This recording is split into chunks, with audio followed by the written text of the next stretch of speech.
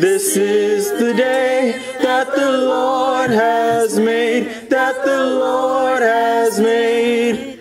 I will rejoice, I will rejoice and be glad in it, and be glad in it. This is the day that the Lord has made.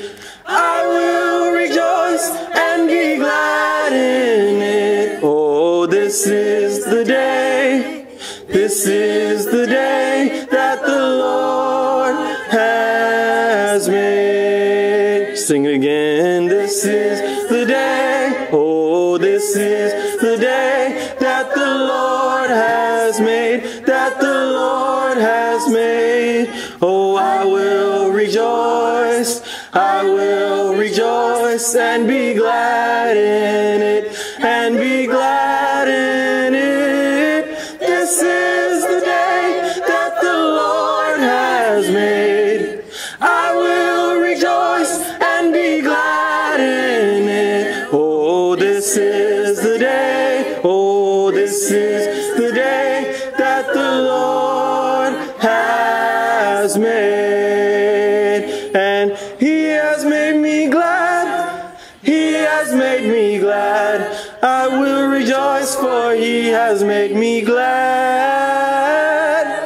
He has made me glad, He has made me glad. And I will rejoice, for He has made me glad. Singing, this is the day, and this is the day that the Lord has made, that the Lord has made. Oh, I will rejoice, I will rejoice and be glad in it, and be glad in it. This is the day that the Lord has made. Oh, I will rejoice and be glad in it. Oh, this is the day, oh, this is the day that the Lord has made.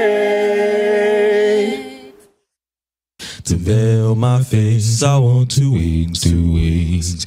To veil my feet, I want 2 wings, 2 wings. To fly away where the world can't do me no harm. 2 wings, I want 2 wings, 2 wings. To veil my face, I want 2 wings, 2 wings. Oh, to veil my feet, I want 2 wings, 2 wings. Oh, to fly away where the world can't do me no harm. 2 wings, 2 wings. Lord, to veil my face, I want 2 wings, 2 wings. Lord, to veil my feet, I want 2 wings, 2 wings. Lord, to fly away where the world can't do me no harm. 2 wings, 2 wings. One of these old mornings, I know it won't be long. You'll look for me somewhere, but I'll be gone on home with 2 wings, 2 wings. Lord, to veil my face, I want 2 wings, 2 wings. Lord, to veil my feet, I need 2 wings, 2 wings. To fly away where the world can't do me no harm. 2 wings, 2 wings, 2 wings. To veil my face, I need 2 wings, 2 wings. Lord, to veil my feet, I want 2 wings, 2 wings. Oh, to fly away where the world can't do me no harm. Meet me, Jesus, meet me in the middle of the air. And if these wings should fail me, I want you to meet me with another pair. 2 wings, 2 wings. wings, 2 wings to veil my feet. We need 2 wings, 2 wings, Lord, to veil my feet. I want 2 wings, 2 wings to fly away where the world can't do me no harm. 2 wings, 2 wings, 2 wings to veil my feet. Lord, I want 2 wings, 2 wings to veil my feet. I need 2 wings, 2 wings, Lord, to fly away where the world can't do me no harm.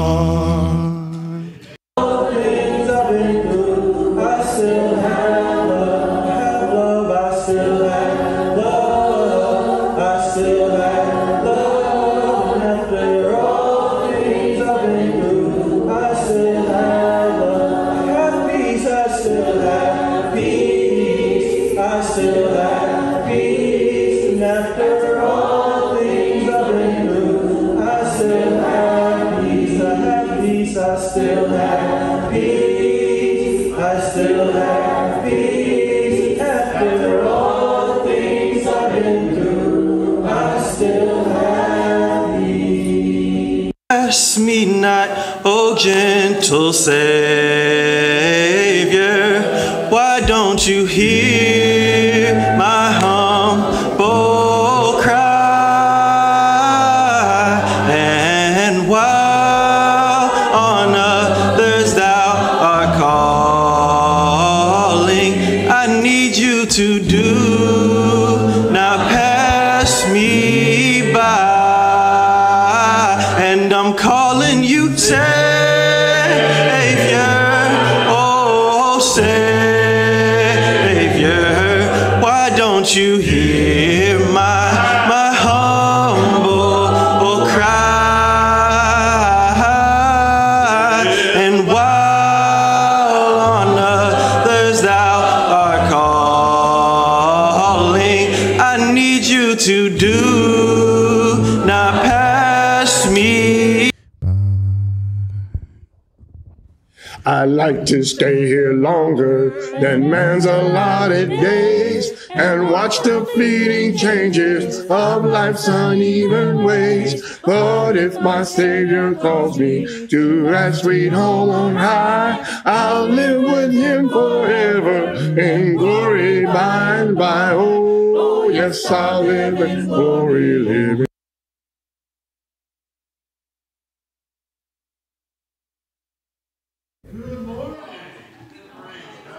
Praise God.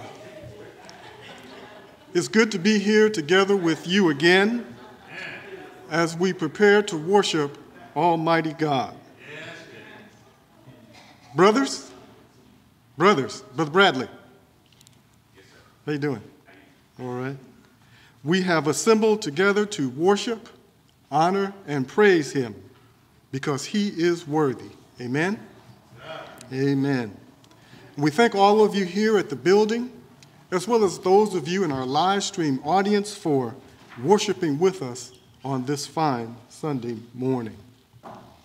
It is our prayer that you will be inspired at the hearing of God's word when it's preached this morning, and that it will strengthen you and strengthen your relationship with God as you walk with him in your spiritual journey.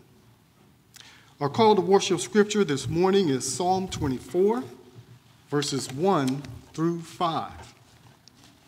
After which we will have our opening prayer, and then we will be led together in song by Brother Webb this morning. Psalm 24, verse 1. The earth is the Lord's, and all its fullness, the world and those who dwell therein. For he has founded it upon the seas, and established it upon the waters. Who may ascend into the hill of the Lord? Or who may stand in his holy place? He who has clean hands and a pure heart, who has not lifted up his soul to an idol, nor sworn deceitfully, he shall receive blessing from the Lord, and righteousness from the God of his salvation. Would you bow with me in prayer?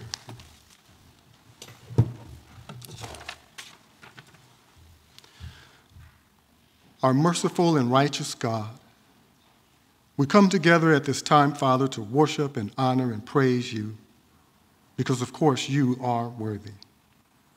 We just ask, Father, that this worship, the things that we say, the things that we do will be seasoned with salt, seasoned with grace, and that you will receive it, Father, as a sweet-smelling savor. In your Son, Jesus' name, we pray and give thanks. Amen.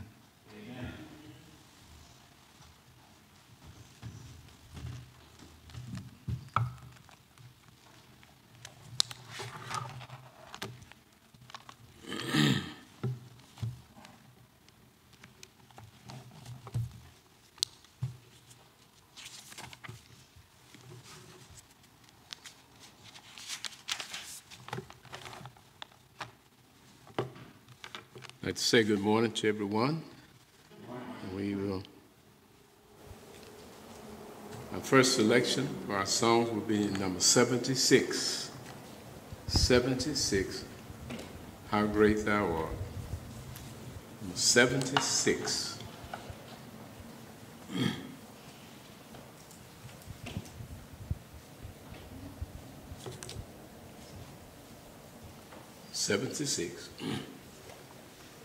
Shall we sing? O Lord my God, when I in awesome wonder consider all the worlds thy hands have made, I see the stars, I hear the rolling thunder, thy power throughout the universe displayed. Then sings my soul, my Savior, God, to thee. How great thou art, how great thou art. Then sings my soul, my Savior, God, to thee. How great thou art, how great thou art. When through the wood and forest grace I wander and hear the bird swing sweetly in the trees, when I look down from lofty mountain grandeur and hear the brook and feel the gentle breeze, then sings my soul, my Savior, God, to thee. How great thou art, how great thou art. Then sings my soul, my Savior, God, to thee. How great thou art, how great thou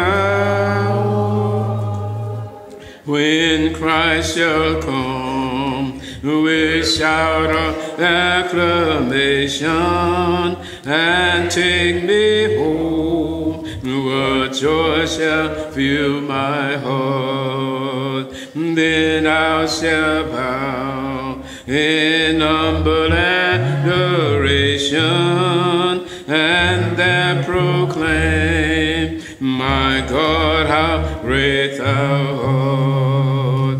Then sings my soul, my Savior, God, to thee. How great thou art, how great thou art. Then sing my soul, my Savior, God, to thee. How great thou art, how great thou art.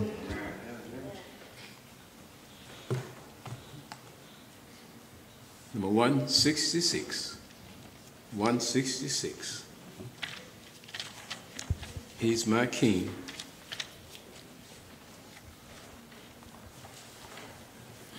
(166). Shall we sing? day long of Jesus I am singing. He my song of joy will ever be. All the while he keeps my heart bells ringing. For his love is everything to me. He is my King, and oh, I dearly love him. He is my King, no other is above him. All day long in rapture praise I sing. He, my Savior, is my King. Streams of love around my soul are flowing from his heart. Love's everlasting spring. That is why my faith in him I'm showing. That is why an endless song I sing. He is my King, and oh, I dearly love him. He is my King, no other is above him. All day long in rapture praise I sing. He, my Savior, is my King. In his light I'm going on to glory with a soul who trusts his saving grace. Going home to sing and tell his story in the blessed sunshine of his face. He is my King, and oh, I dearly love him. He is my King, no other is above him. All day long in rapture praise I sing. He, my Savior, is my King, my blessed King.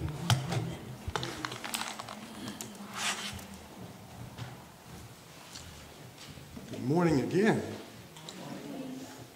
Brother Bradley has selected the book of John, chapter 16, verses 4 through 15 for this morning's scripture reading. John chapter 16, verses 4 through 15. But these things I have told you, that when the time comes you may remember that I told you of them. And these things I did not say to you at the beginning, because I was with you. But now I go away to him who sent me, and none of you ask me, where are you going? But because I have said these things to you, sorrow has filled your heart. Nevertheless, I tell you the truth. It is to your advantage that I go away. For if I do not go away, the Helper will not come to you. But if I depart, I will send him to you. And when he has come, he will convict the world of sin and of righteousness and of judgment. Of sin, because they do not believe in me. Of righteousness, because I go to my Father and you see me no more. Of judgment, because the ruler of this world is judged. I still have many things to say to you, but you cannot bear them now.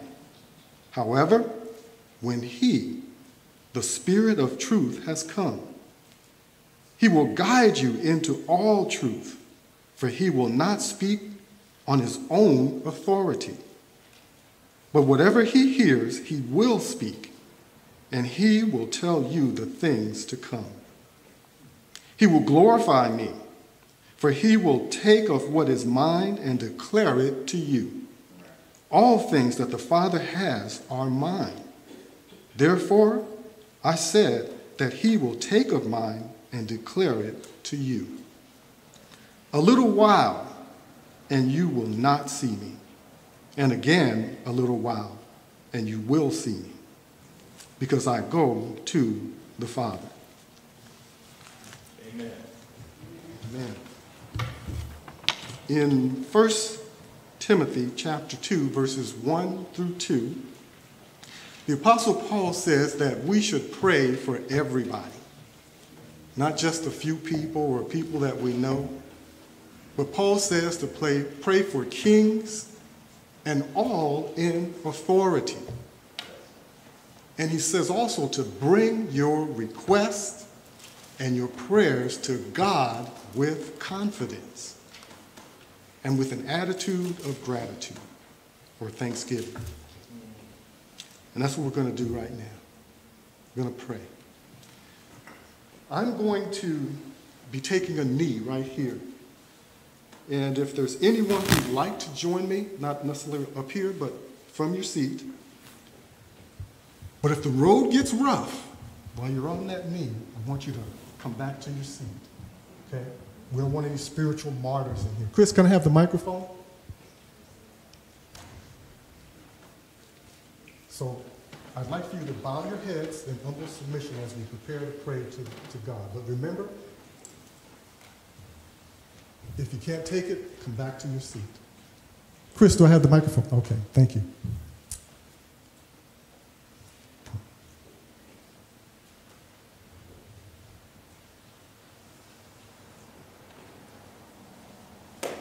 Let's pray together.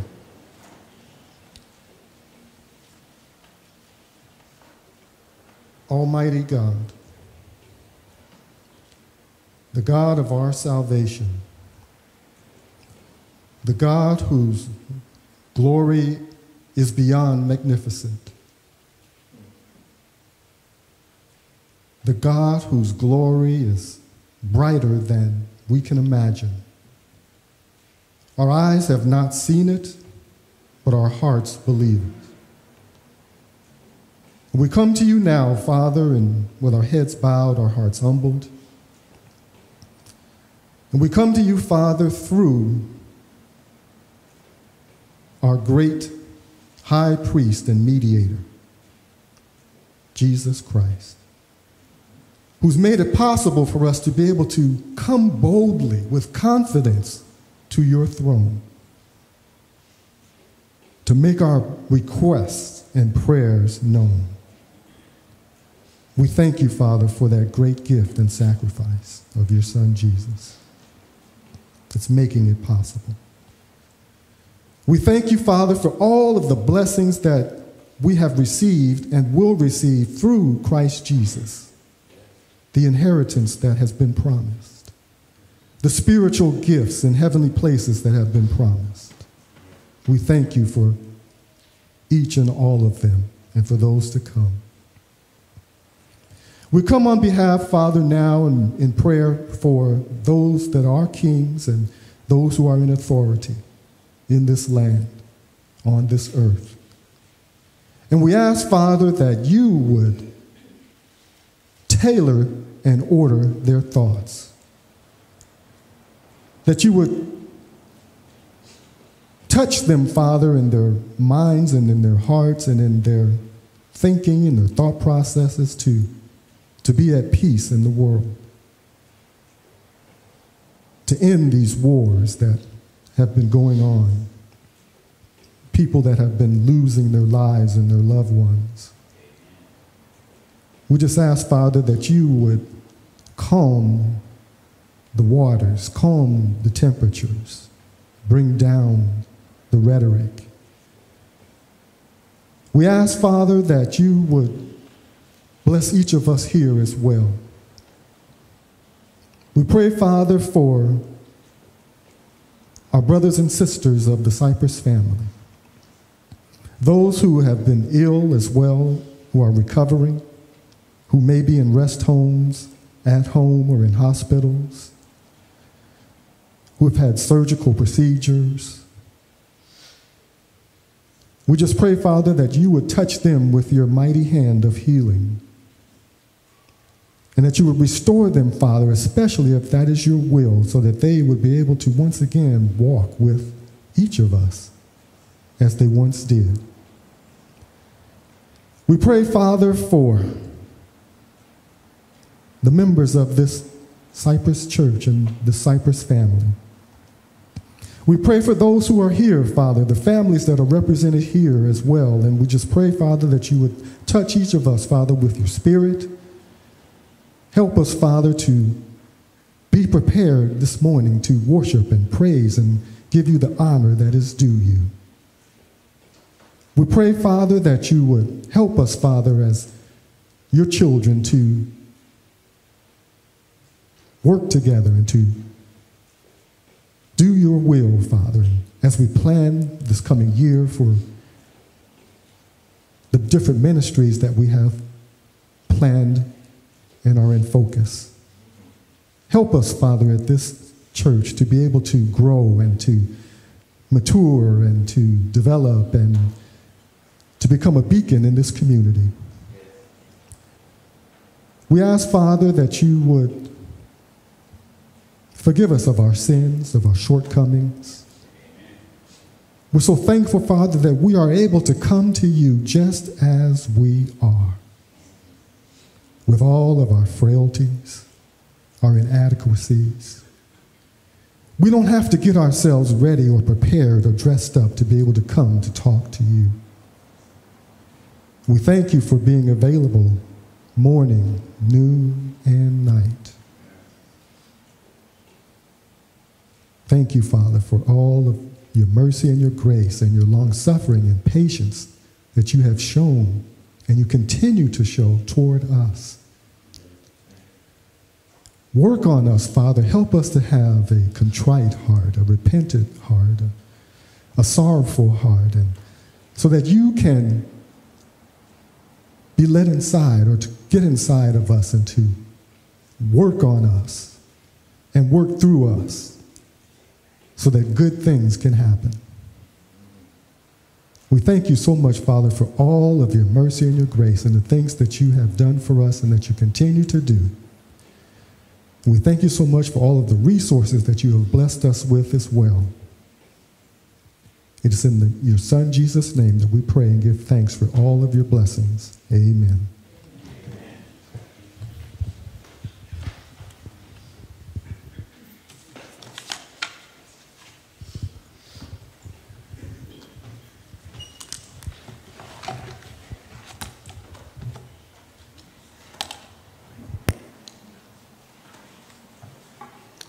543, 543.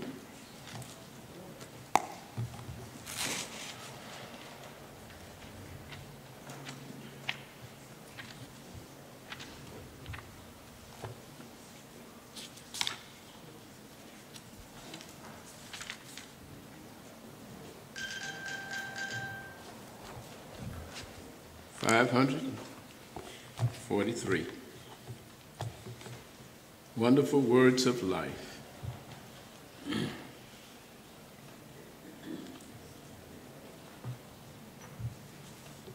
The words that we shall hear today from God's word are wonderful words that talk about the life that our Lord Jesus was willing to give up for us and for the words that God has given us to live by.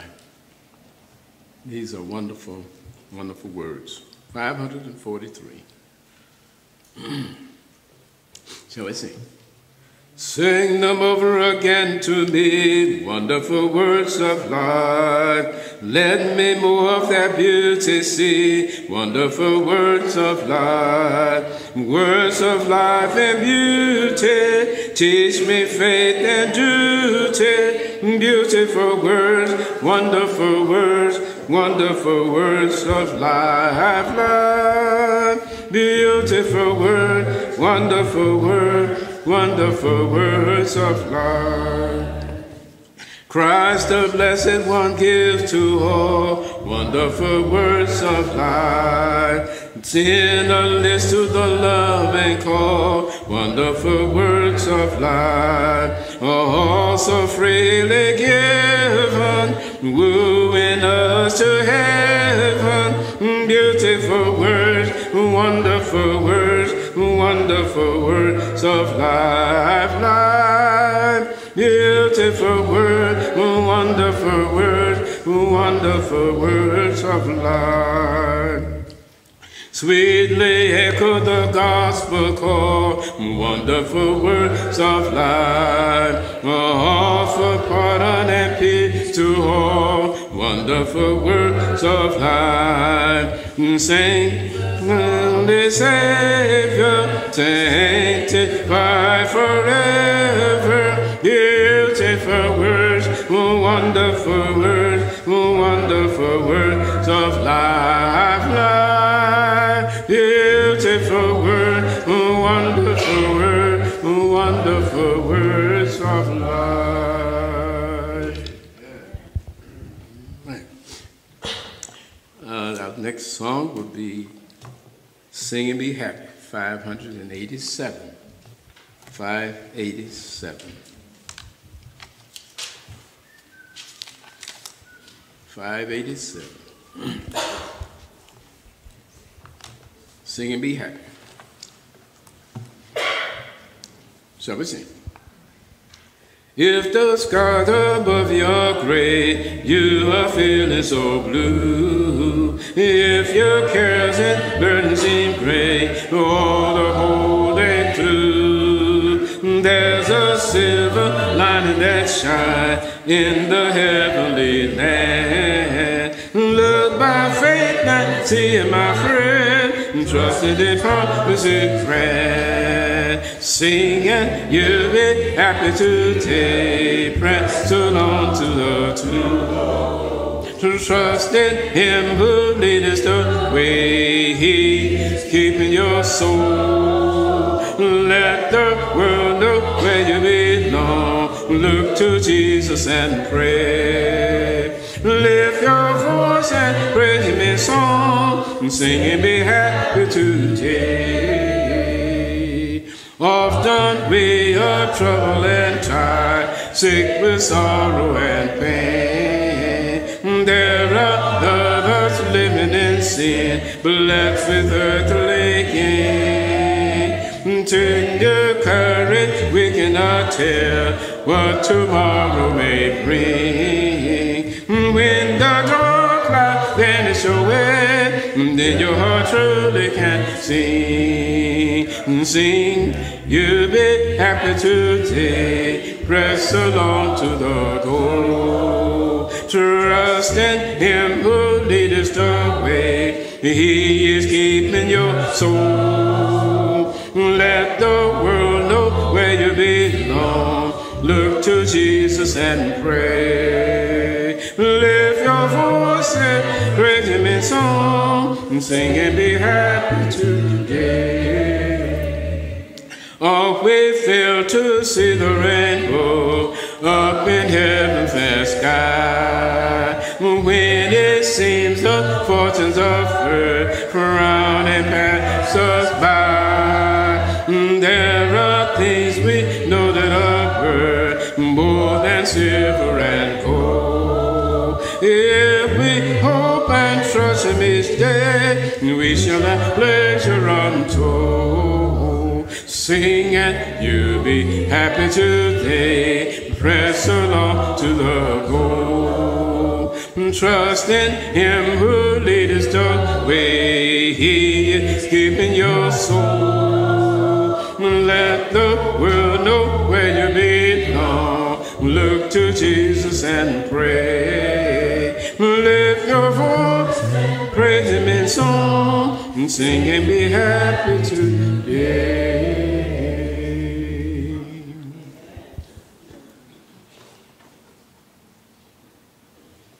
Communion song would be number 382. 382.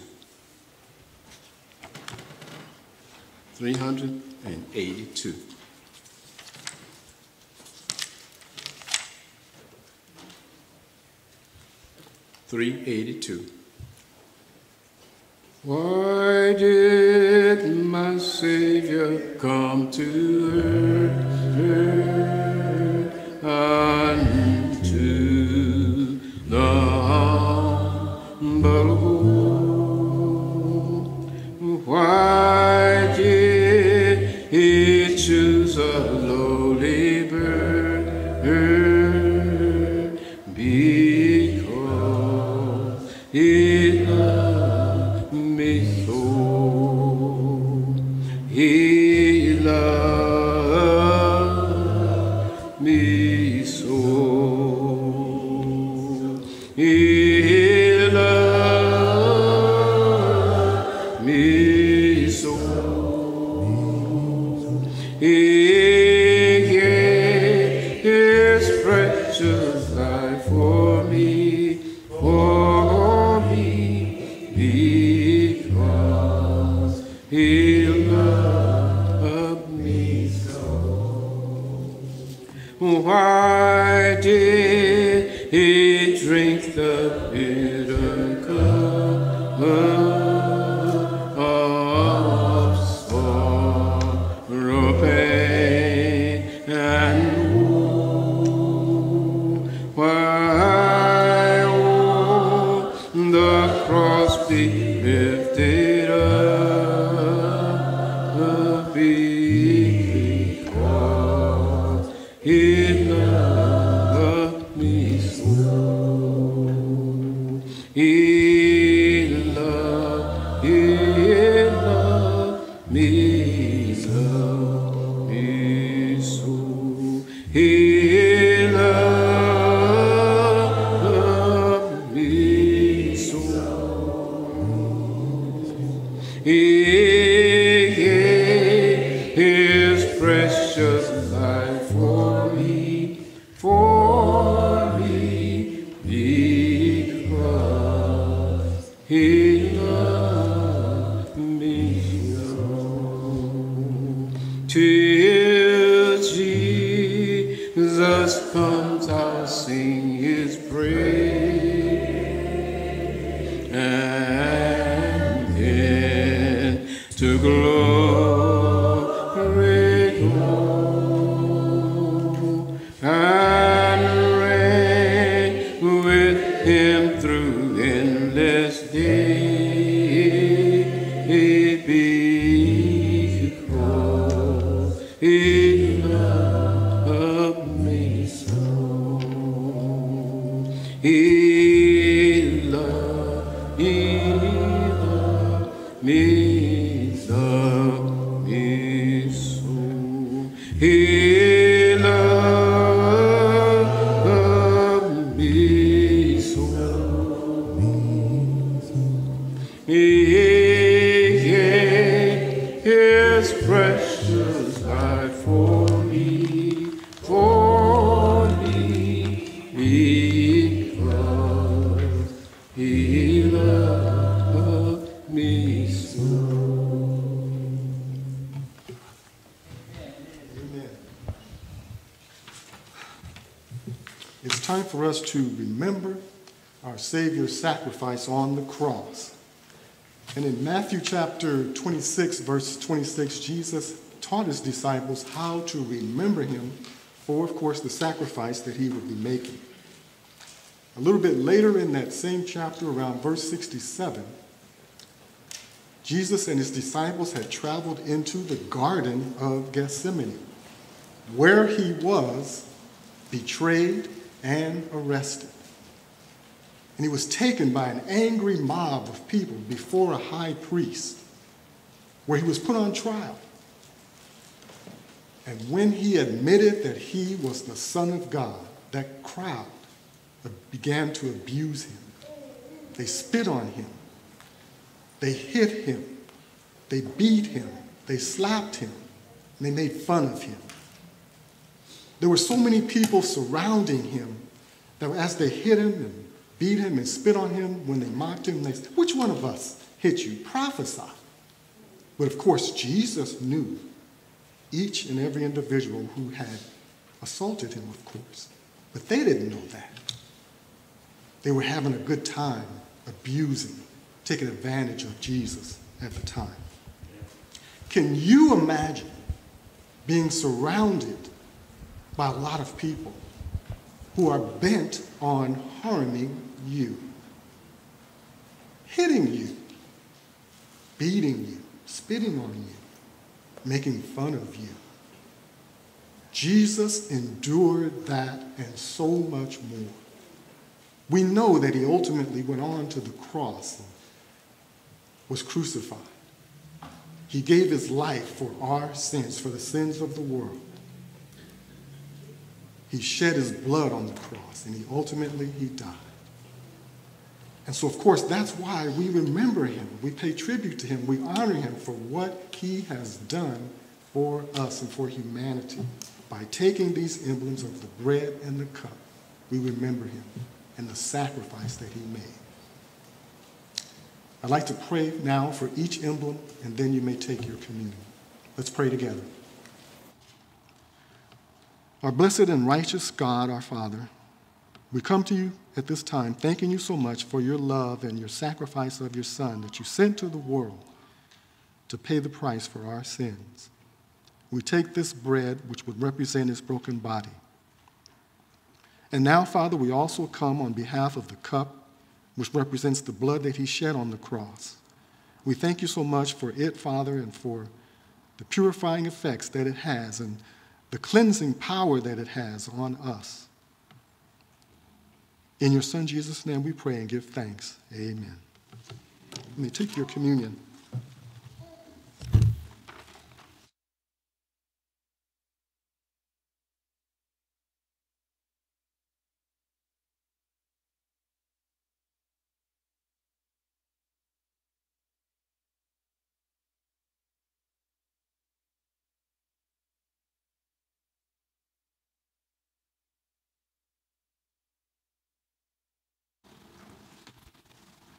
$9.62. Were you there when they crucified the Lord? Were you there?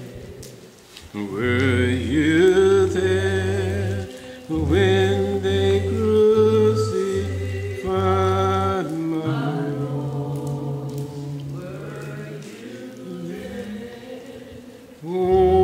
Oh, sometimes it causes me to tremble, tremble.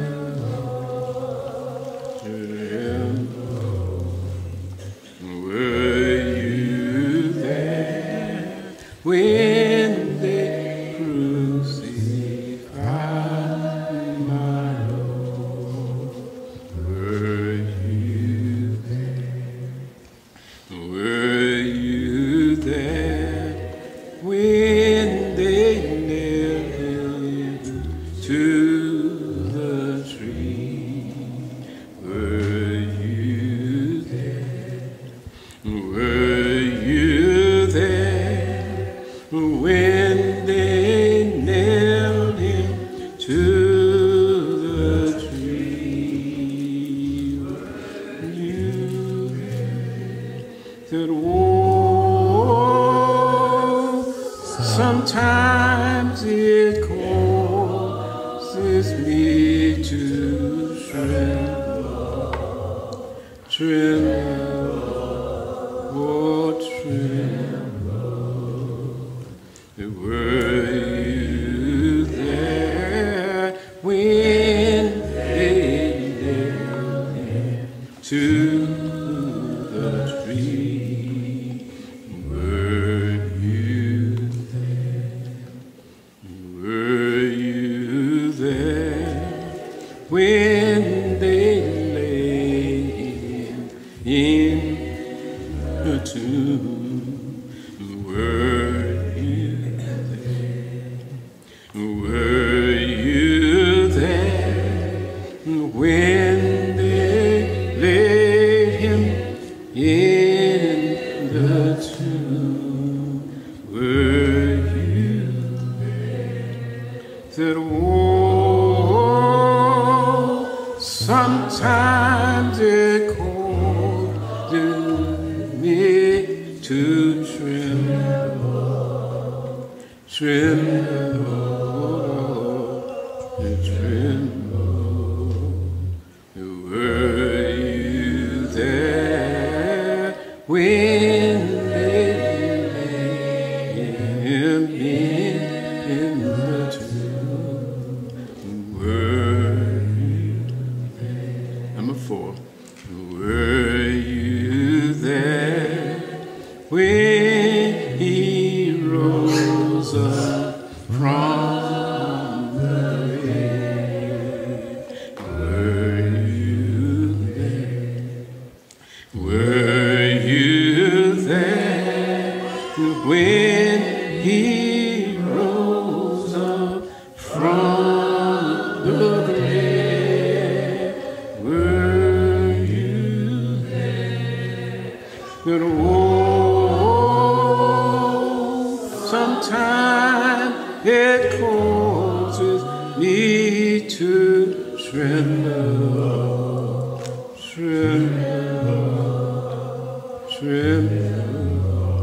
Oh Lord, were you there? Oh, when he rose up from the grave, were you there? Some of these songs are kind of touching. They get to you. It's time now for us to give back to the Lord. In Mark chapter 12, I believe it's around verses 41 through 44, there is the account of the poor widow's sacrifice, who gave of her livelihood. She gave all that she had, and I think it was only about 2 or 3 cents that she had. It was everything. She put it into the treasury. Jesus watched or saw her do that. And he also saw other people pass by who gave out of their abundance of wealth, plenty of money. They wouldn't have missed what they put in. But he saw this poor widow, and he taught his disciples about what she had done, how she had given more than all of the money that they had put into the treasury combined that day. Just a powerful example of giving, of sacrificial giving as well. Let's go to God together in prayer at this time. Almighty God, again we come to you with our heads bowed, our hearts humbled, our minds centered and focused on you and what you have done for us, what you continue to do, the blessings that we receive on a daily basis, the resources that you have blessed many of us to be able to have and to be stewards over. And at this time, Father, we're going to take up an offering at this time. We just pray that what is collected will be used for the benefit of your kingdom. In your Son, Jesus' name we pray. Amen.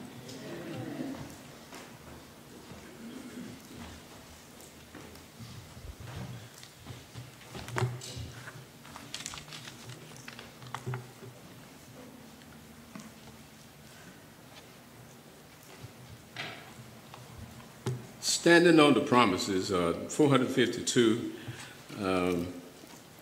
God has made promises to us in our daily living, in our giving, in 452. Standing on the promises. Standing on the promises of Christ my King, through eternal ages let his praises ring. Glory in the highest I will shout and sing, standing on the promises of God, standing on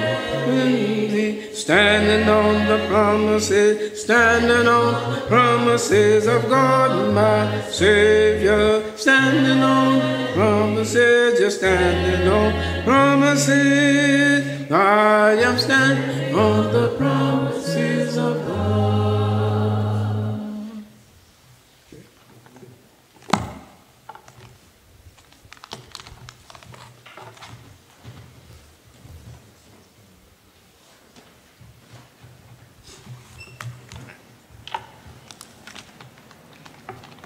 Let's sing number 851. 851. Please stand. Let's all stand, please. 851. I'll fly away. think this is one of Brother Bradley's favorites. I believe it is. And we're going to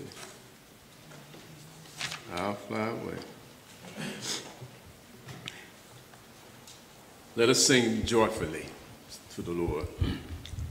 Some glad morning when this life is o'er, I'll fly away to a home on God's celestial shore. I'll fly away. Someday I'll fly away. Oh, glory, I'll fly away in the morning when I die. Hallelujah, I know that I'll fly away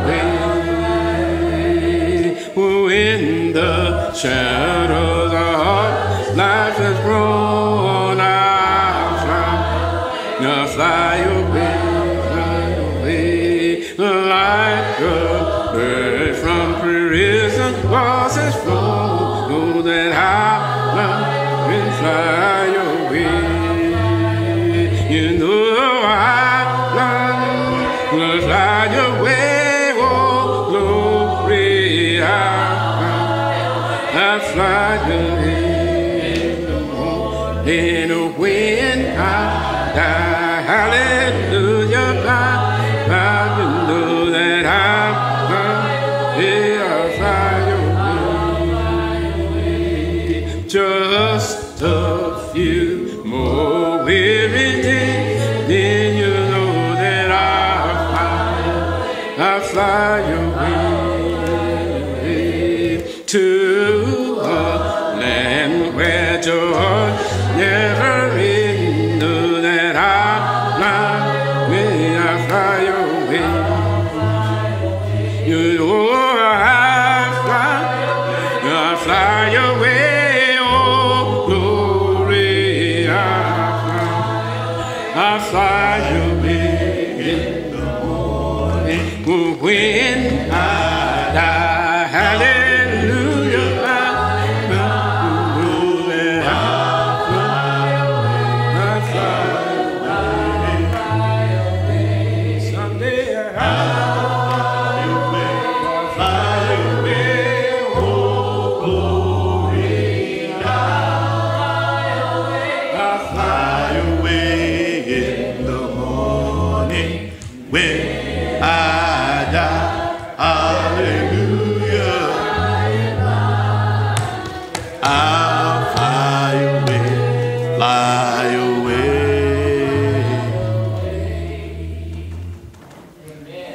Good morning, everybody. So good to be in the house of the Lord. You all right, Brother Merkerson? Are you okay? Okay. All right. So good to be in the house of the Lord. Glad to see you all. So glad you all can see me, and I know that you're looking at me. We're blessed to be able to come into this worship place today, and thankful to God for his blessings in life each and every day that we are able to be here. And we are encouraged by the work that God continues to do with us and through us here at the Cypress Church. We're welcoming those who are in our virtual audience, and we're welcoming those of you who are in our room today. Y'all got your Bibles? Yes. Okay. I like that enthusiasm. Yes. We have our Bibles because we need our Bibles. The Bible is the foundation for our understanding and for the teaching of God's Word. As we often say in our fellowship here, that we are a Bible-believing church. And that being said and true, all Scripture is given by the inspiration of God. And it is profitable for doctrine, for reproof, correction, instruction, and righteousness, that the men of God may be thoroughly equipped unto every good work. And so as we have that in mind, I want you to turn to the Gospel of John in your Bible. Now, I know that our theme is that we are living at Cypress, we live to the glory of God in everything and all that we do, of course. But that's our theme for this year, and we want to continue to keep that in front of you. And we've been talking about the Holy Spirit because the Holy Spirit is a vital part of the work of the Lord in the world, especially through the church. We'll be talking about that in our message today. And so we've been talking about gifts of the Spirit and how the Spirit utilizes the church to be his arm, the legs, the mind of the Lord himself. And so we have to continue to focus on what God is doing to encourage us in his work. Y'all with me? Yeah. Okay. Now, I'm taking a step back today, maybe a half step back, because as we talk about Romans chapter 12 last week, we were talking about the manifestation of the Spirit through the church and that the gifts provided to the church are for the church. Today, we're taking a step back to look at the Holy Spirit himself as Jesus began to prepare for his coming. And we'll find that in John chapter 16. It starts in John chapter 13 because it's the upper room discourse.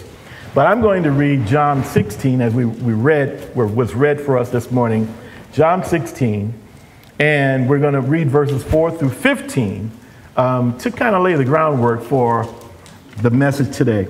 And the topic that I want to use for today is the work of the Spirit to the glory of God.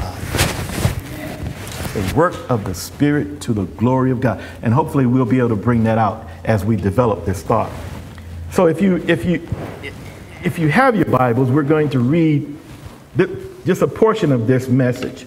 Just before Jesus begins to depart, he's talking to his disciples, and they're in the upper room in this discourse.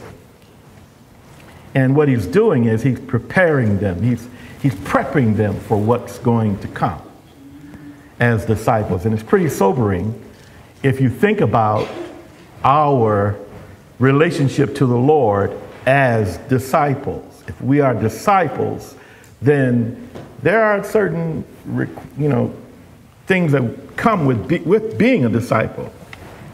Let me just read this for us so we can get through this. Verse 4. I'm reading from the Revised Standard Version. He tells his disciples, I did not say these things to you from the beginning, because I was with you.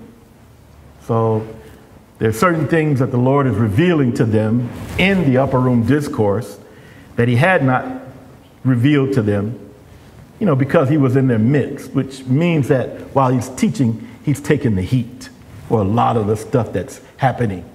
And what's happening is Jesus is initiating, he's bringing in tremendous change in the religious world around him. And when you talk to people and engage people religiously in their foundation, you are looking for a fight. That's just the bottom line. And this was among his own people. And so he says, I did not say these things to you from the beginning because I was with you. But now I'm going to him who sent me. Yet none of you asked me, where are you going? And of course, they have asked him where he's going, but just in this particular instance, Jesus reminds them again of the idea of where he is going.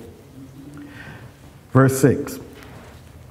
But because I have said these things to you, sorrow has filled your hearts. He's leaving, so they're saddened by it.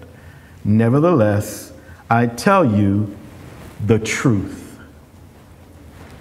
It is to your advantage that I go away.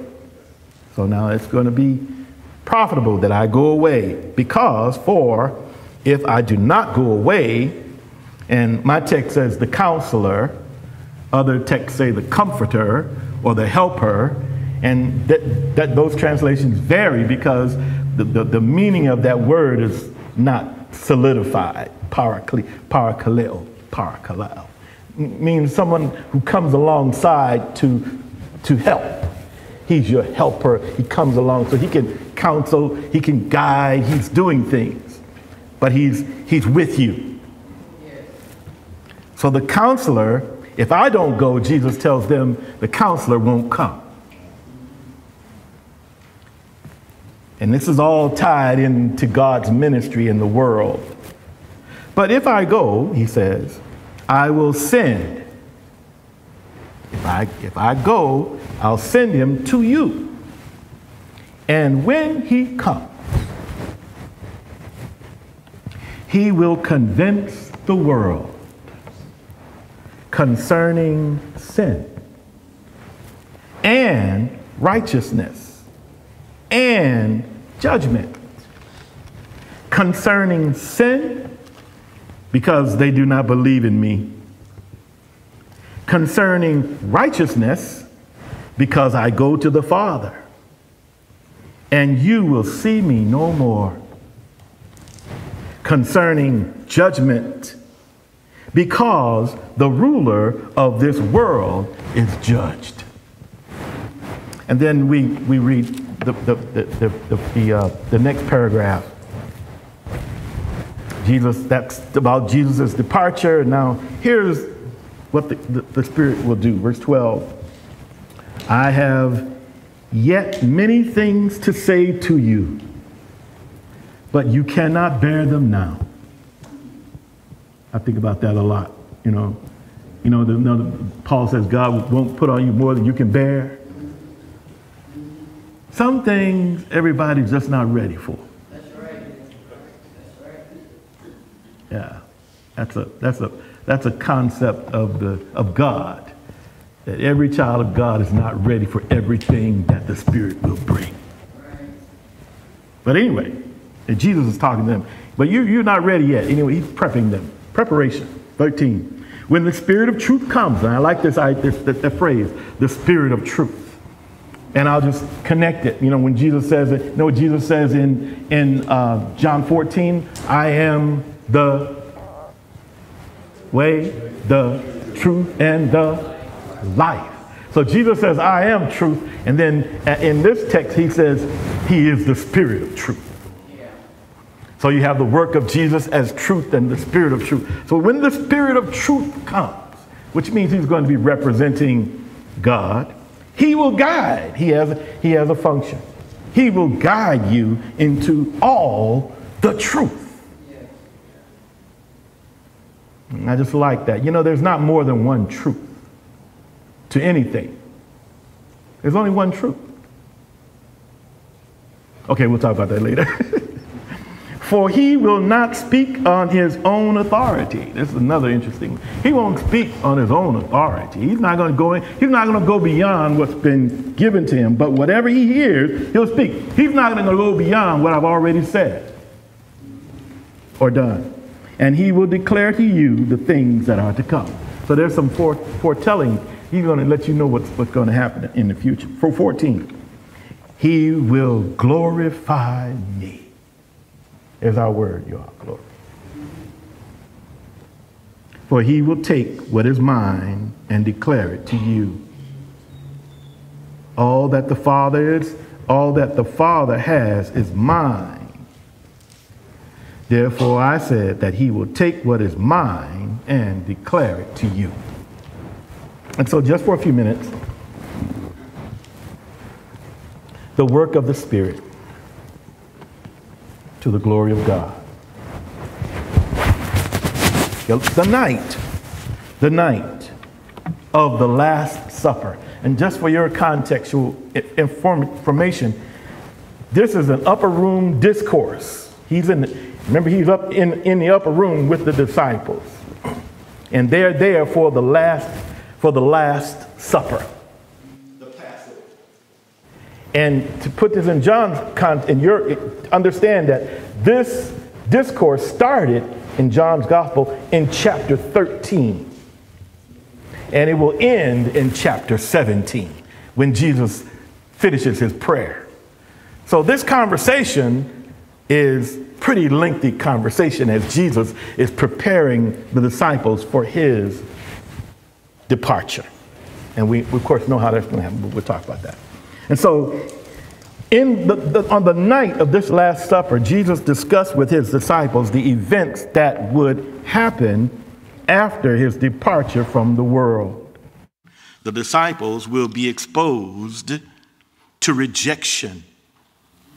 Our text says hatred that Jesus faced in disclosing the truth of eternal life that he offered as the Son of God.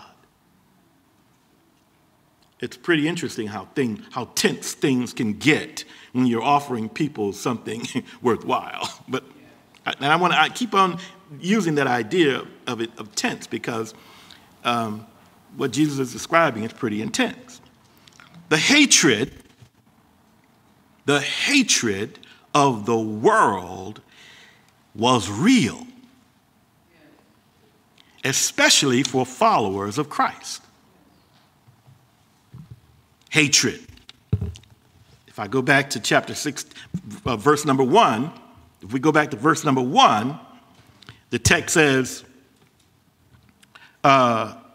16, Jesus says, I have said all this to you to keep you from falling away. I need to shore you up. And he needs to shore them up because the pressure is great. The challenges are great. Meeting the world is not an easy task, especially when you are taking the gospel to them. Stay with me. I think that's why a lot of people shy away from it. Verse 2, this is what Jesus says. They will put you out of the synagogues. Indeed, the hour or the time is coming when whoever kills you will think he is offering service to God. We're taking you out in the name of God. You remember Saul? Paul, you remember? Persecutor of the church. Put to death Christians, dragged them out of their homes. You remember him? It was real. And what did he do it? He did it in the name of God. Right? So it's not far-fetched, but a reality, especially in the life of disciples. Verse 3, and they will do this because they have not. This is why. It's blatant. They have not known the Father, nor have they known me. So these are people of faith, or whether want to proclaim faith, but they really don't know God. Like they think they know God. This is where we have to be careful. Verse 4. But I have said these things to you. I have said these things to you, that when the hour comes, you may remember that I told you what was going to happen. So they face expulsion from their worship places, from the synagogue. They face death at the hands of religious people who believed that they were doing a service of God by taking them out.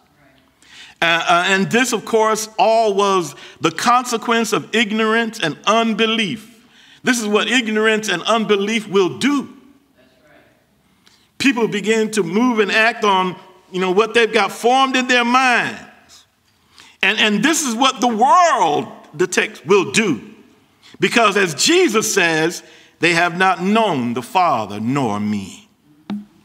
The Lord's departure was inevitable and necessary for the progress of his mission. The disciples needed the strength of faith to continue in their calling for Christ as he would soon depart. Jesus promised them once, and he promises them again here, that he will send the Holy Spirit to guide in the work he called them to do in the world. That is, to go make disciples, baptizing and teaching them to do all that the Lord had commanded them to do. The strength needed to do this work will be effected only by direct influence of the Holy Spirit. You and I cannot do this work on our own or alone. The Holy Spirit's role in this work will be in three areas, according to John.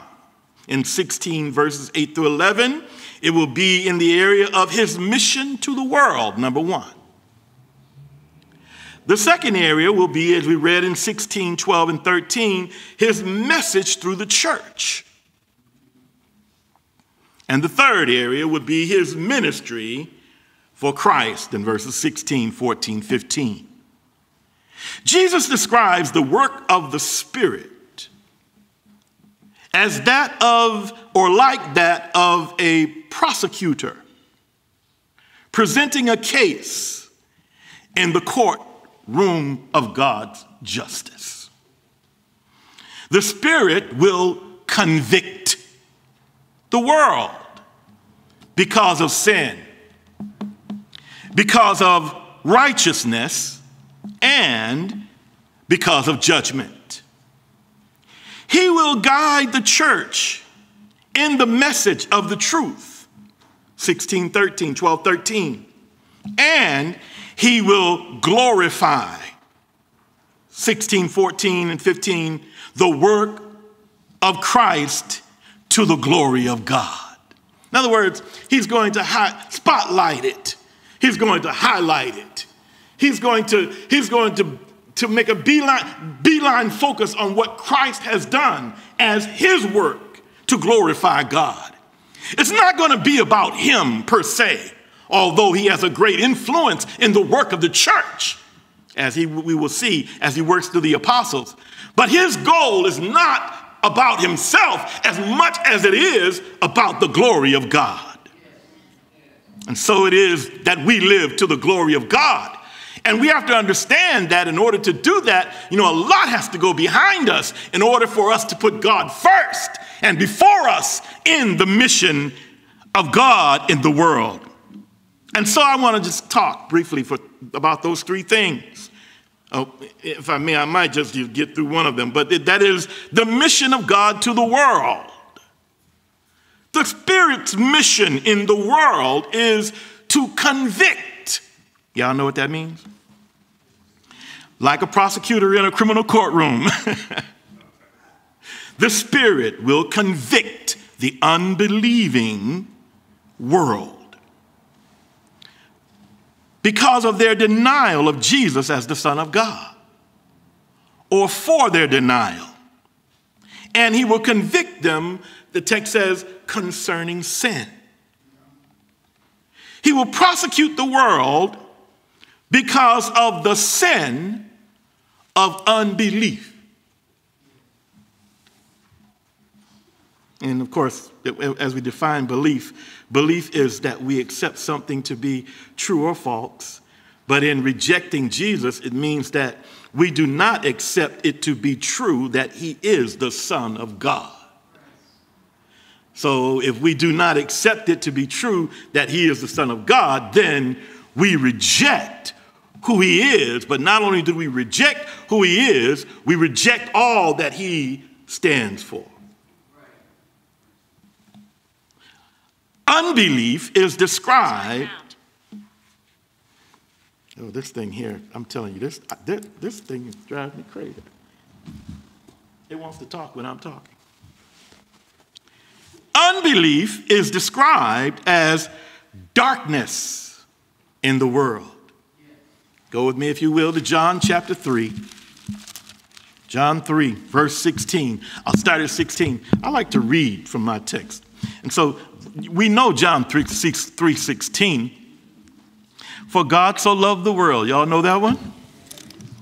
That he gave his only son, that whoever believes in him should not perish, but have eternal life. Verse 17 here. For God sent the Son into what? The world, not to condemn the world, but that the world might be saved through him. Verse 18, he who believes in him is not condemned. And of course, condemned, damned, off into eternal punishment. If you believe in him, and this is the message of John's gospel. He says, he who does not believe, but rather he who does not believe is condemned already. Because, why? He has not believed in what? In the name of the only Son of God. And so you've got this unbelief going on about Jesus, who presents himself and represents God in the way that God sent him to represent, but he's rejected and dejected by those who hear and see him. And in that rejection, it stands out as unbelief. Verse 19, and this is the judgment, that the light, listen, the light has come into the world, and men loved darkness rather than light. Tell me that's not real today. Men love darkness rather than light because their deeds were evil.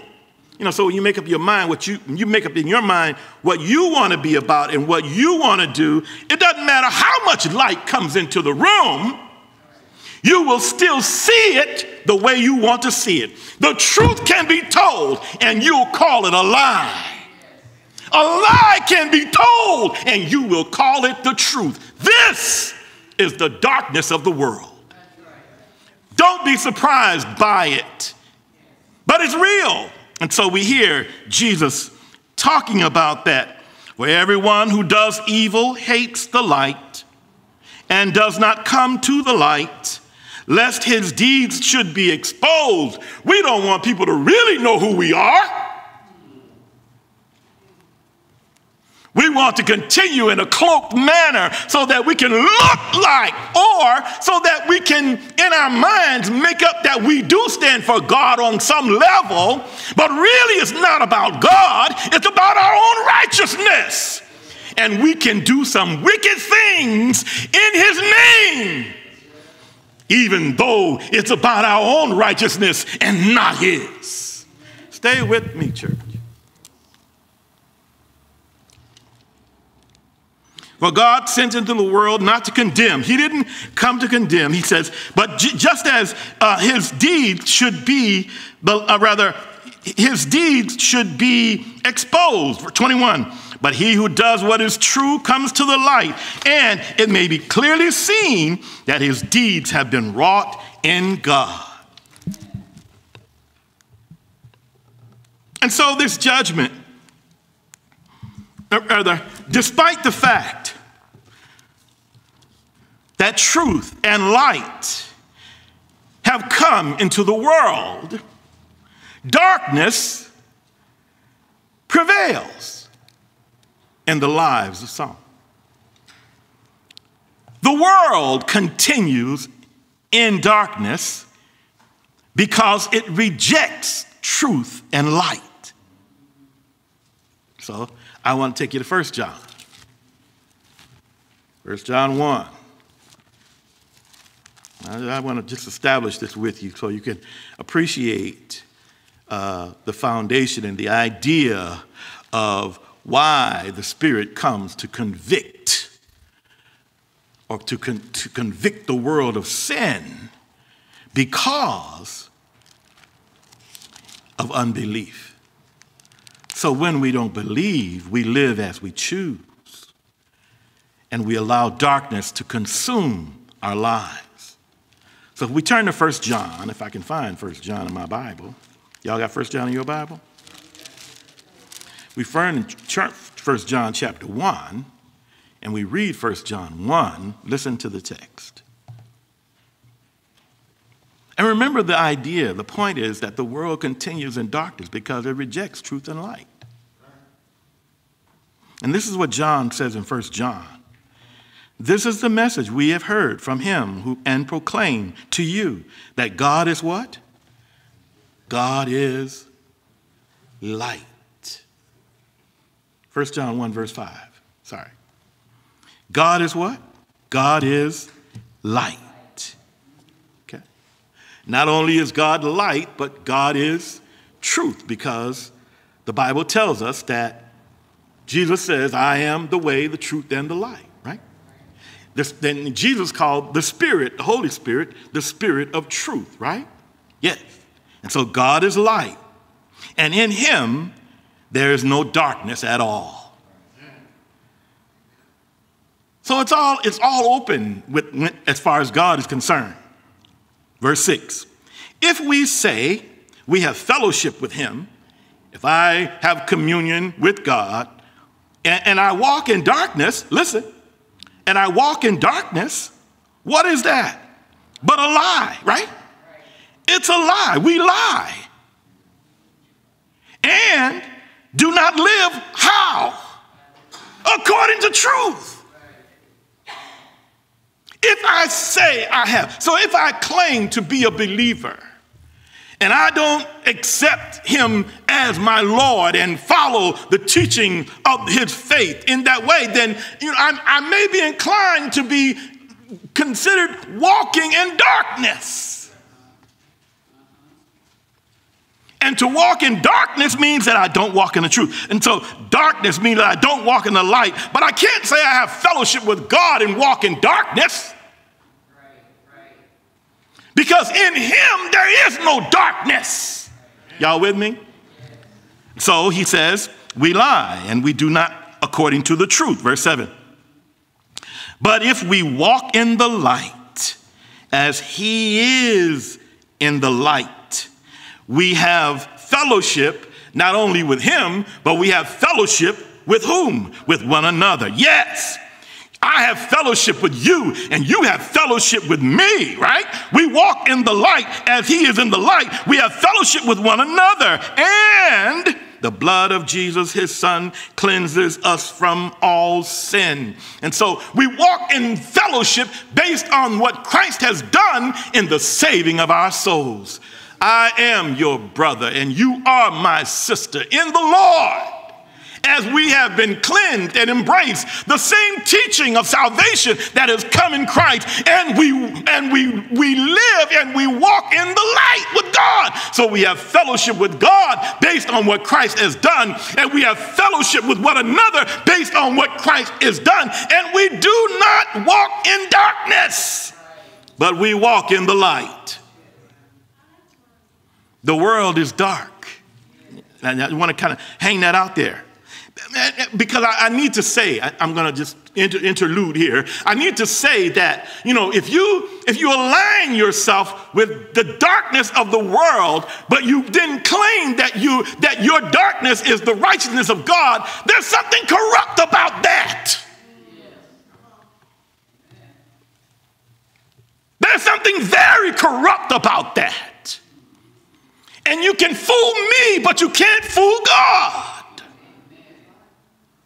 Darkness is darkness.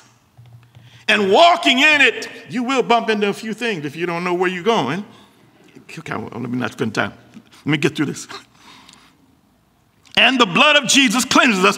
So it's an ongoing cleansing. I accepted him. It's an ongoing cleansing. I have him forever in my life as I walk by faith. Verse 8. If we say we have no sin, now he brings it home a little closer. If we say, so he aligns sin with lying. He aligns sin with darkness and walking in dark. He aligns sin with not having fellowship with God. If we say we have no sin, he aligns sin with not being cleansed by the blood of Jesus. The sinful life. But the blood of Jesus does cleanse us from sin if we put our faith and believe in him.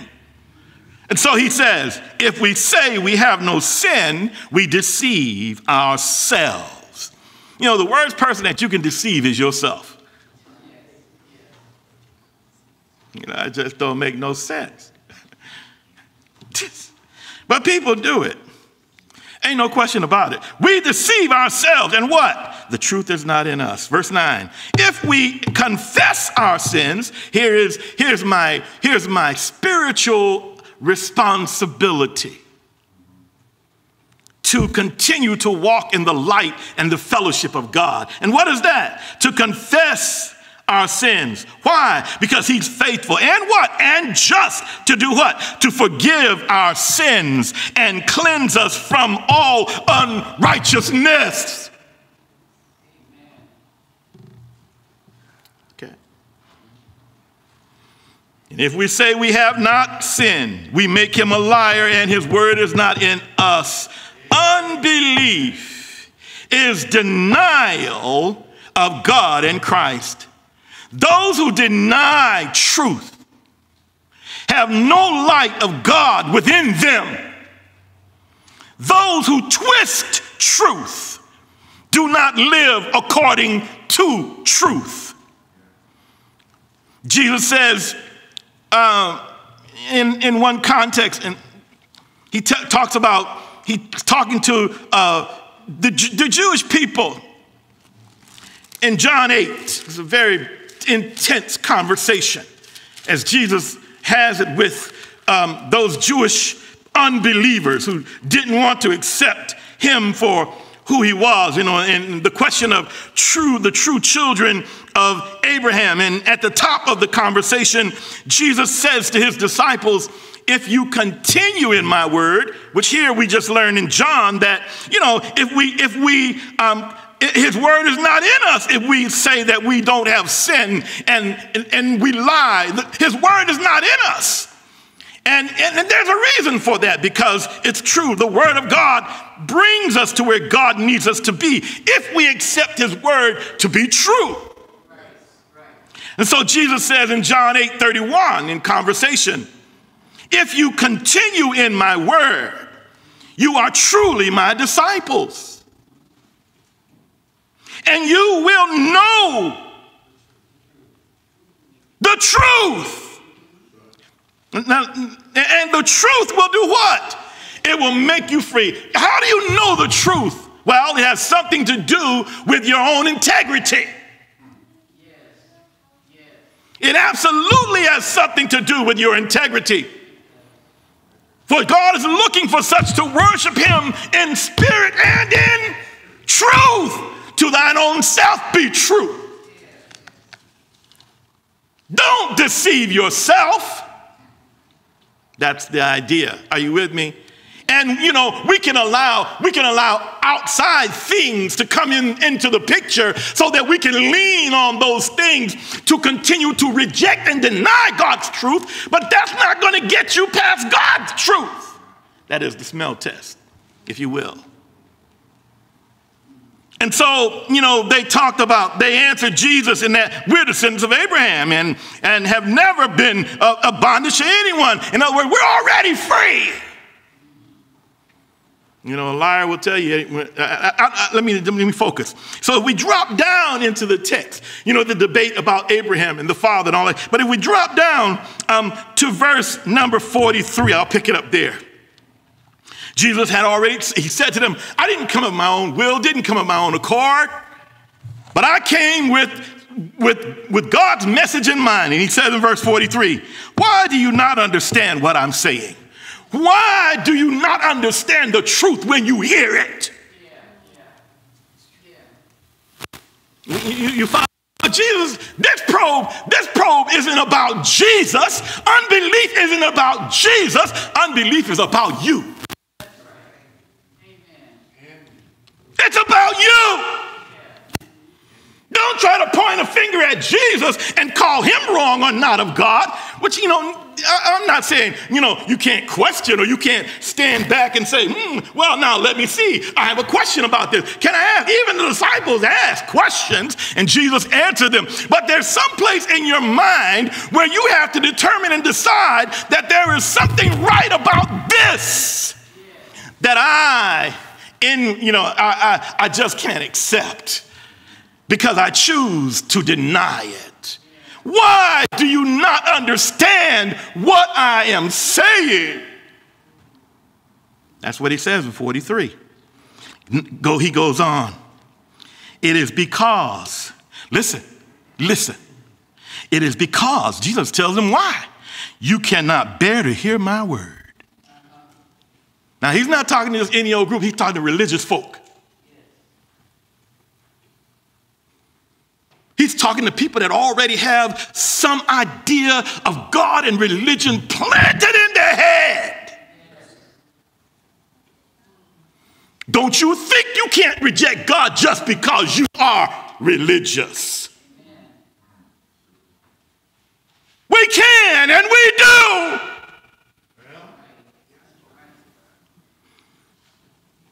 And so he says, it's because you cannot bear to hear my word. Why can't you bear to hear my word? Because, and this gets, this is what Jesus gets to be pretty biting, man. This is some in-your-face stuff.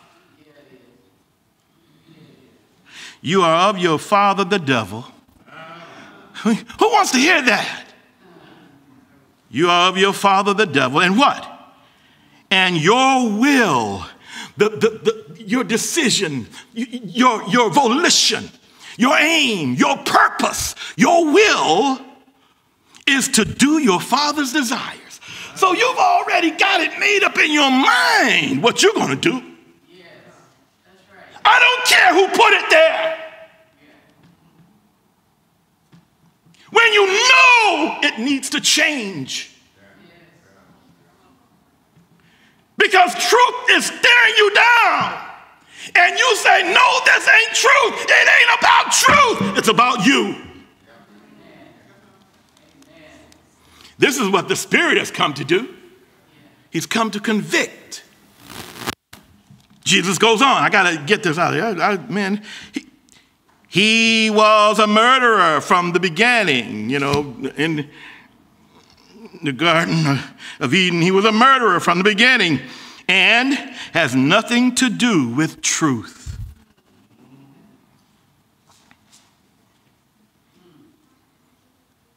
Some people don't want anything to do with the truth. That's just the reality. And it's because they fix their mind and they've set it on one thing, because it has nothing to do with the truth, because there is no truth in him. So that father, there's no truth in the, in other words, there's no truth in him. There's no light in him. There is nothing but darkness in him. He says, next phrase, when he lies, he speaks according to his own nature. And he is what? He's a liar and the father of lies. Listen, verse 45. But because I tell you the truth. This is what happens when you walk in dark. When you finally hear the truth, Jesus says, because I tell you the truth, you don't believe me. Yeah. That's not my fault. You don't believe me. Verse 46. Which of you? And so he flips it around. Which of you convicts me of sin? It's kind of a little irony, from what I can see, a little irony. The Spirit of God comes to convict the world of sin. Yet the world takes Jesus' truth, flips it on his head, turns it back at him and says, oh no, we don't believe you. You're not of God. You don't belong to anything God. And Jesus says, well, which of you convicts me of sin? You are the conviction of sin. You are not the standard for righteousness. If I tell you the truth, why? There's our question. Why don't you understand? Why do you not believe me? Ask yourself that question. Why don't you believe Jesus? And I'll tell you, there'll be about as many answers as there are people. And none of them will matter when the Lord stands to judge. And I'll just get it for you. John 12. Let's go get the judge. John 12. John 12, 44. I'll start there. None of it will matter. Because Jesus says in John 44, Jesus cried out and said, John 12, 44, he who believes in me believes not in me, but in him who sent me. 45. And he who sees me sees him who sent me. 46. I've come as light. There he is. I've come as light. You're so encumbered with darkness, you don't even know light when you see it.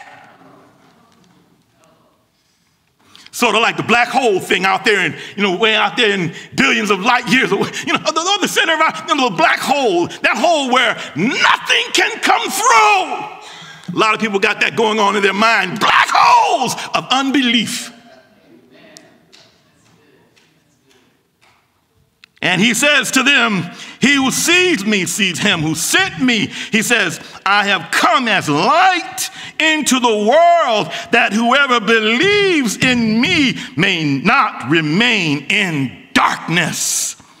Remember, we just talked about truth a minute ago. Verse 47, if anyone hears my sayings and does not keep them, I do not judge him, for I did not come to judge the world, but to save the world. 48, he who rejects me and does not receive me, my sayings, has a judge. The word that I have spoken will be his judge on the last day.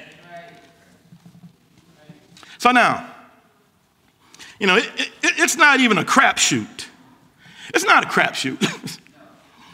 Heaven and earth will pass, but my word shall stand forever. You can rest assured that God's word will meet you in the judgment. When he meets you there, what will your place of belief be? That I knew, but I just didn't go? Okay, I don't want to play with that right now. Anyone who does not have Jesus, there is no advocacy on their behalf to plead for them before God in the judgment. Okay, so if we go back to the courtroom scenario, you've got, the Spirit who's come to convict. He's the prosecutor, and he's convicting the world of sin, and the world of sin because of unbelief, and the darkness that we allow to consume us. And as that darkness consumes us, we can't hear nothing, we can't see nothing, and we ain't doing nothing for God, although we deceive ourselves and make ourselves believe that we are. Because it sounds good, and it looks good, and it feels good in some places. But it's really not what God is expecting of us, because we're just going through the motions, with the traditions, with the routines, with all the things that we're used to doing. We're not really getting out of our box. And Jesus kind of preps the disciples for that, and he says to them, listen, I couldn't give you everything because you ain't ready for everything, but just know that when you really get down to business, they'll kick you out of church. Not only will they kick you out of church, they'll take your life and they'll tell you that they're doing it in the name of God. Are you ready for this? Are you really ready for this? Are you really ready to bring glory to God in your life? That means, whatever baggage you have, you got to let it go. Don't let some little issue become your stumbling block. You got bigger fish to fry. We get hung up on the trivial, and we lose perspective of the mass. When you look out there into space and you look back at the earth, we're not as big as even one of those little light bulbs up there. And you're stumbling over this little truth? Stay with me, church. Y'all with me? So, The Holy Spirit's prosecution of sin is to convict the unbelieving world who remain in darkness because they deny the truth about Jesus, who is the Son of God. And to just put a bow on that, I was reading, I think it was Tenney, I was reading, the cross was the condemnation of all that the world contained. Its pride, its envy, its hatred, rebellion, and its unbelief in Jesus. The function of the Spirit is to apply that condemnation to the world and make it conscious of the reality of judgment. So we have to know that when we step up to step out in the name of God, that, you know, the Holy Spirit has come to convict sin. But not only because of sin, but also because of righteousness. Now, what do you mean? What do you mean because of righteousness? In that next phrase, and I probably won't only get through this one verse. I won't get to the other two, but, you know, because concerning righteousness. Why? Because I go to the Father. Well, what do you mean, Jesus? Well, the sadness came over. Oh, you know, the disciples were saddened by the fact that the Lord was going to leave. And he told them, listen, if I don't go, then the work is not going to be done. And so the sadness that overcame them is that the Lord had to leave them, but his departure would mean the coming of the Holy Spirit. All right, y'all see how I took a step back and we're kind of out in front of this. You know, in the church, the Holy Spirit's already got here. We're talking about where the disciples were at the time. So the coming of the Spirit. Only his going away would allow the Spirit to come. And so because the Spirit will not come if Jesus does not go away, and that going away was not going to be just a vacation, but he was going to go to the cross. He was journeying to the cross. As much as the world wanted to ridicule, anyway, on the way to the cross, if Jesus does not go away through death to die for the sins of the world, the Holy Spirit will not come. And so God remains. He is and he remains the only standard for righteousness and judgment in this world. So, those very same people that who want to accept the lie for the truth and the truth for the lie are the people that put him on the cross because they couldn't see the righteousness in him.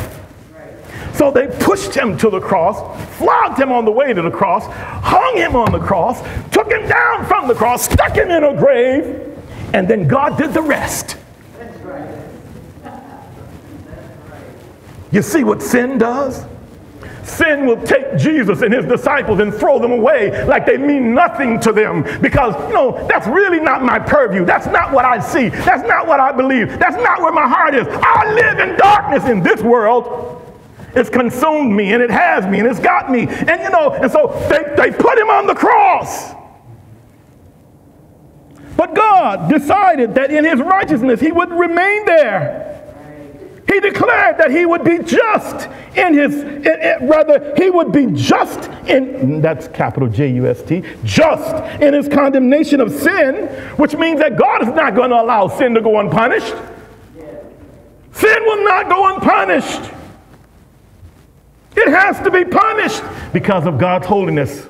But in being just in the punishment of the sin of the world, God himself became the justifier. In other words, he subjected himself to the punishment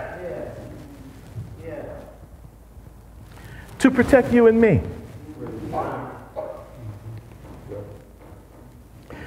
To protect the world so that the world might be saved. And so he's the justifier to take the penalty of death upon himself. And this is the convincing proof. So remember, we're talking about he's going to convict the world because of sin. He's going to convict the world because of righteousness. Well, what righteousness? The proof. Because Jesus is going to go away. He didn't stay in the grave. God raised him from the grave. If there's anything called vindication, this is it. This is it. You convict a man, you kill a man according to your laws and your standards to make him subject to you. Whatever darkness is going on inside of you, you cast him aside and you bury him in a grave. But God says, hold up, wait a minute. You're not the standard for righteousness. I am. Get up from there. God tells him to get up, and he gets up out of the grave. And as he gets up out of the grave, he goes on, but the price for sin has been paid. So, in our evil, we put him down. But, when we finally decide to turn around and come to him, he's still there waiting for us to deliver us. Are you all with me? Yes. And so, that idea of bringing glory to God, that's part of it. But just to know this, not only is Jesus up from the grave, but he's exalted and he's sitting at the right hand of God. This is ultimate vindication and acquittal. God has overturned the world's conviction and lifted him to the throne to be the judge himself. Righteousness will overcome in the end always. The Lord denied because of it. Peter illustrated the principle on Pentecost when he said Jesus of Nazareth was a man approved of God, that he was executed by the hand of lawless men. But God raised him up so that being therefore by the right hand of God, exalted and having received of the Father the promise of the Holy Spirit, he has poured forth that which you now see and hear. He's alive, church. And he lives forevermore. And, even though we may have tried to put him to death because of sin, and we still do because of sin, he lives forevermore. Y'all with me? And so concerning righteousness, God has turned it around. Why? Because he's righteous. And why is he righteous? Because of the power of the gospel. For it is the power of God unto salvation to everyone who believes, to the Jew and the Gentile. For this is the righteousness of God that's displayed from faith to faith. God's righteousness is on display. Romans chapter 3, verse number 21 and following. So God has put it all out there. Romans 1:16. And so we need to understand that God is in control. Now, the last thing that I'm going to say today. I don't know what time it is. I threw my watch away, didn't I? Oh, yeah, it's time. I'll just say this about concerning judgment. Because the ruler of this world has been judged. Okay, so if you line your life up with the devil, guess what? You will go the way the devil went.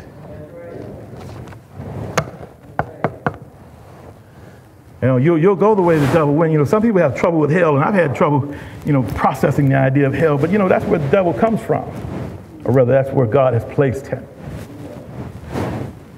In hell. But if the devil is my father, if the God of this world is my father, and I align my thinking and my decisions and my choices with the father or the ruler of this world, and the Holy Spirit comes into the world to shine a light on the world, to tell the world what truth and light is, and exposes all the darkness that comes from the devil, and I still align with the devil, then guess what? I only deserve to go where the devil is and where the devil is going. And the reason is because I've made that choice. And that's the one reconciling idea that I have as it relates to God. You've got to give it all to him in your living the life of glory. Give it all to him, or don't give it. Don't come half stepping. There ain't nothing like a lukewarm person or a lukewarm church. And then Revelation, the Bible says, for the lukewarm people, the Lord will spew you out. Why? Because it doesn't taste good to have lukewarm stuff floating around.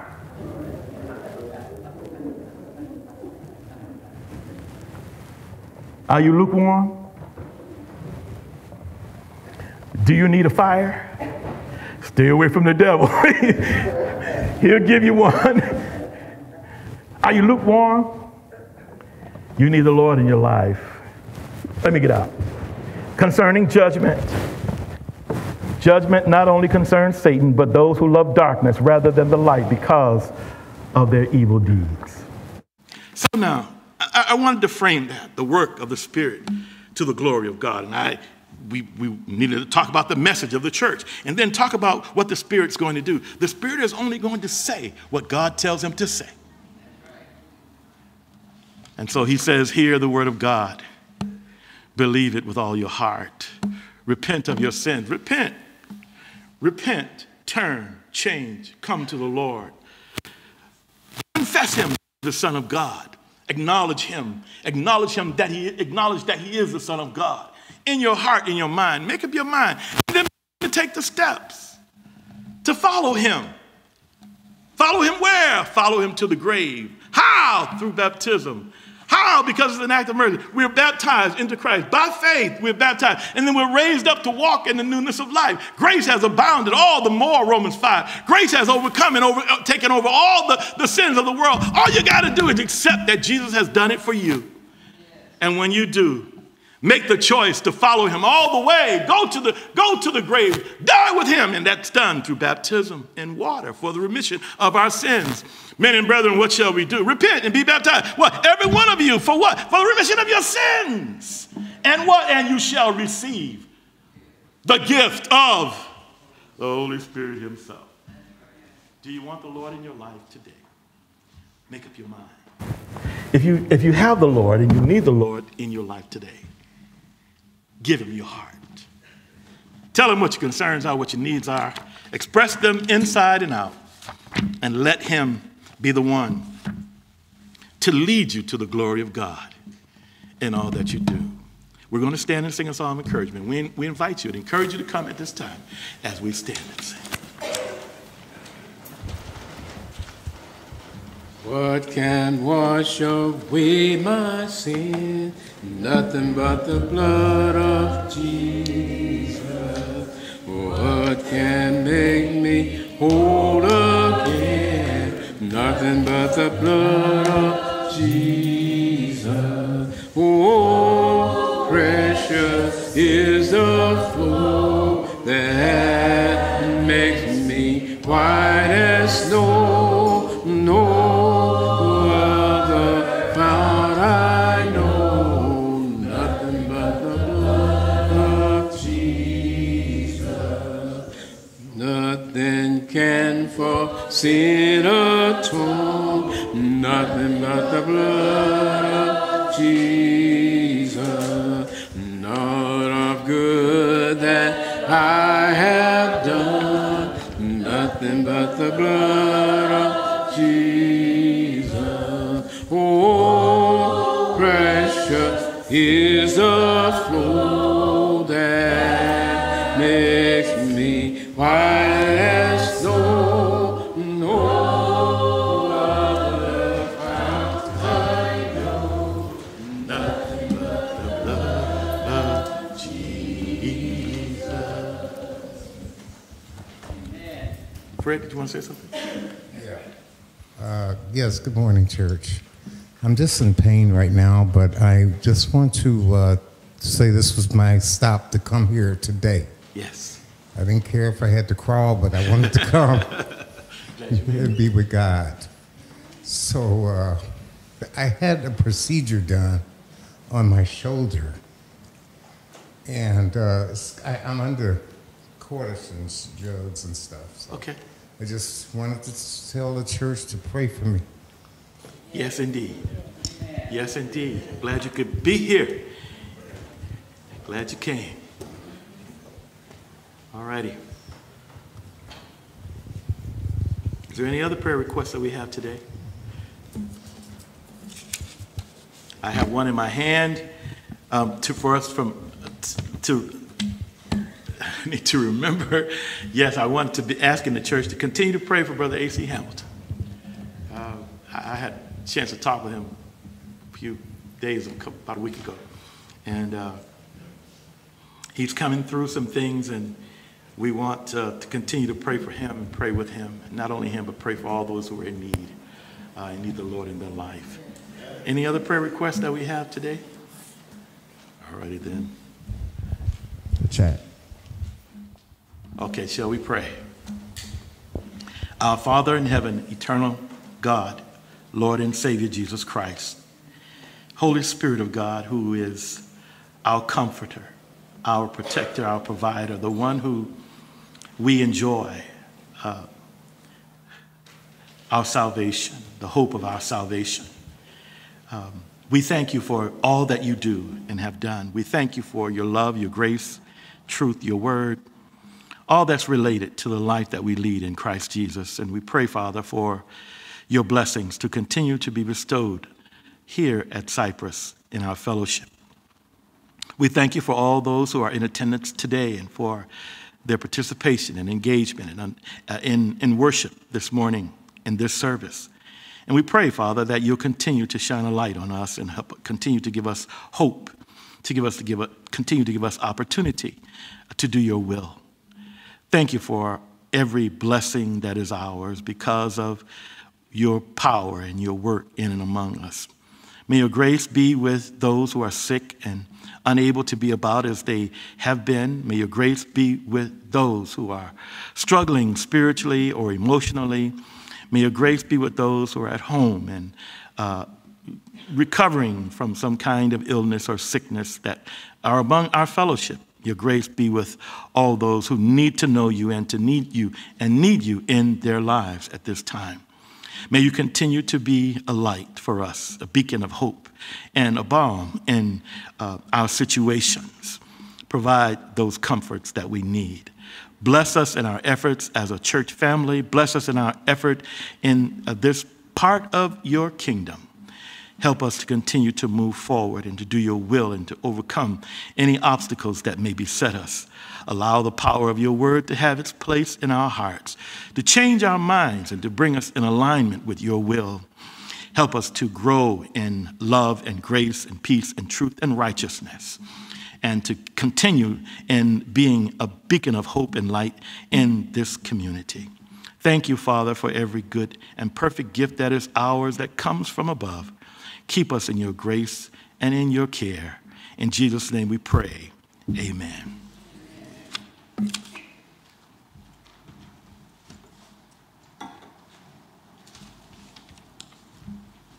Amen. We have been encouraged, enlightened, and strengthened at the hearing of God's word this morning. Amen. Thank Brother Bradley for sharing it with us this morning. I don't think I have seen any visitors in the auditorium. If so, please let us know if you're here. I don't think we have any. We're all homegrown, home folk here. All right. I just have a couple of brief announcements, then we will be having our closing song and benediction. We have been announcing the last couple of weeks that we have out at the foyer there on the table sign-up sheets for signing up for various committees. So if you haven't done so, you want to do that. And also today, following the worship this morning, we're going to have a meeting that will be put on during the Bible class hour regarding those persons and or committees that we have been talking about. So you want to stay for that. It's for all members to participate in. And then finally, please keep in mind that the Pepperdine is having their annual lectureship. It's beginning later this month on the 30th. So for further details, please check the bulletin if you plan to attend or take advantage of the lectureship. If there's nothing else, any other announcements? I'm going to have Brother Webb lead us in a closing song, and then I'll come back and give the benediction. 7:55. Let's all stand. God be with you till we meet again.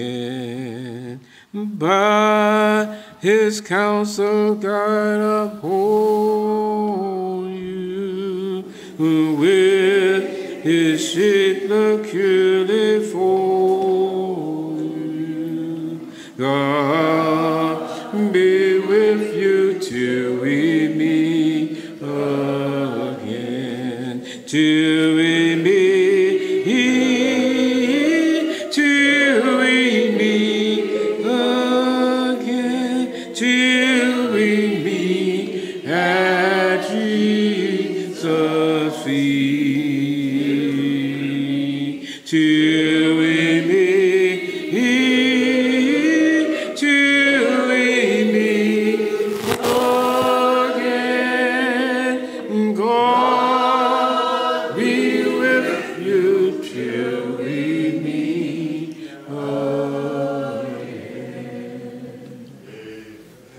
Let's pray. Our Heavenly Father, again, we thank you so much for your love and your mercy and your grace. We thank you for blessing us to be able to come and to worship you this morning. We thank you for the word that has been shared with us, and we just pray, Father, that we will take it to heart and it will change our lives and help us to do more for you in your kingdom. Protect us, Father, as we prepare to leave this place. Any refreshments that are in the fellowship hall, we ask that you will bless them, and we receive them with thanksgiving as well. In your Son's name we pray, amen.